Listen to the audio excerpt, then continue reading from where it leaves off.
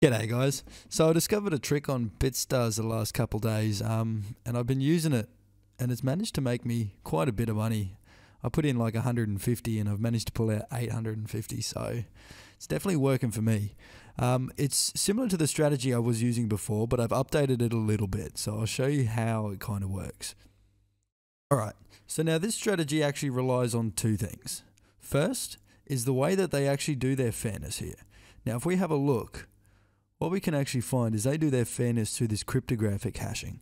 Now it's similar to Bitcoin in the way that the transactions are recorded in the blockchain, except instead of transactions this time it's the game results.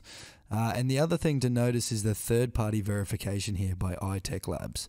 Now that's important because we know that as they're a third party, they're going to be testing from a variety of IPs, from a variety of machines, and making sure that on average the games are random. Now that we know that, the strategy relies on two things.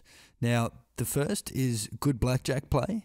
Now, it doesn't have to be perfect, but as long as it's pretty good, like you don't want to be hitting on an 18 or standing on a 4, for example.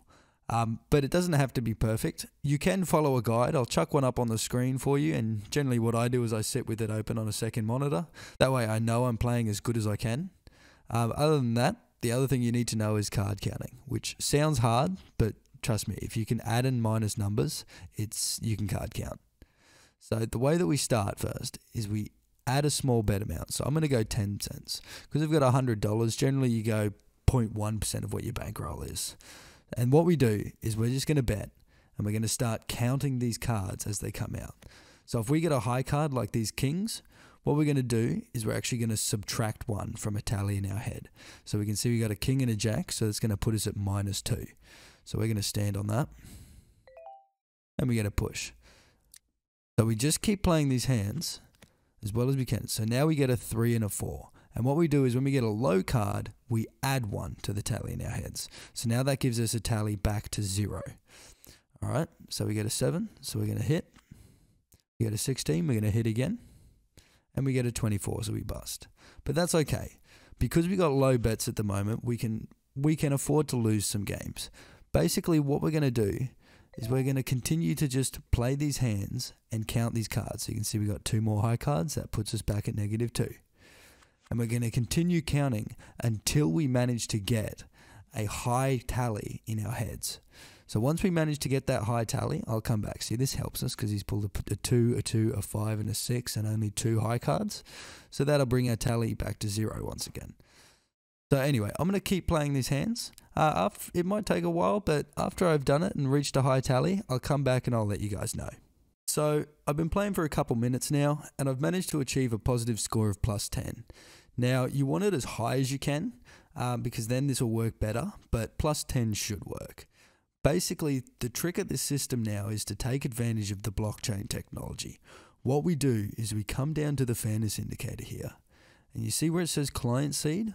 What we're going to do is we're going to change that. Now what's that done is that's essentially locked our records or our last history of our games into the blockchain and sealed it away.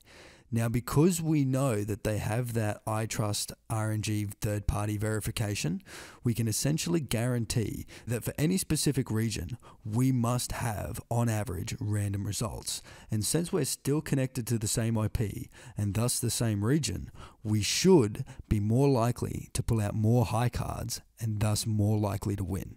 So what we do now is we implement a progressive betting scheme. So first, we go up and we're going to select 5% of our bankroll. So I started with 100, so I'm going to go with $5. And what we're going to do is we're going to do 5 or 6 hands, and if we lose a hand, then we're going to double our bet. So here we go.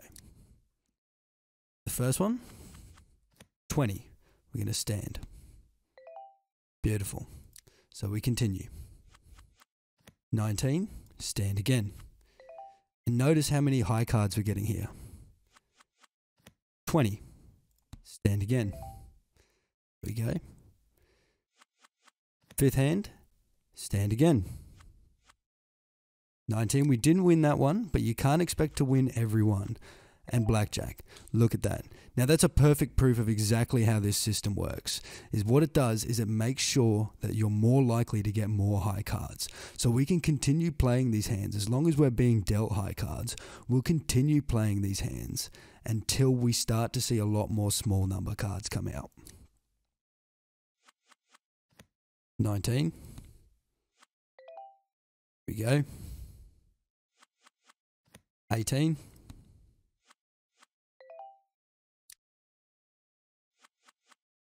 11, always double in 11. Here we go.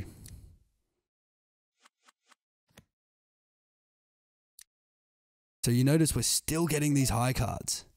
And that's because I gave such a high count. There we go. Now we're starting to get a 2. So we're going to hit that. We get a 19. And we'll stand. But now that I'm starting to notice these small cards are coming out more often, I might do one more hand. Beautiful. We got a 20. Okay, we'll stand with that. Okay, and you see now the dealer's pulled out a lot of these small cards. So I'm going to do one more hand just in case. Oh, beautiful. We're going to stand there again. And this is a prime example of how this technique works, is you basically abuse the RNG to get these high number cards. There we go. We lost one there, but we're still getting high numbers. So we're going to double the bet and we'll go one more. 10.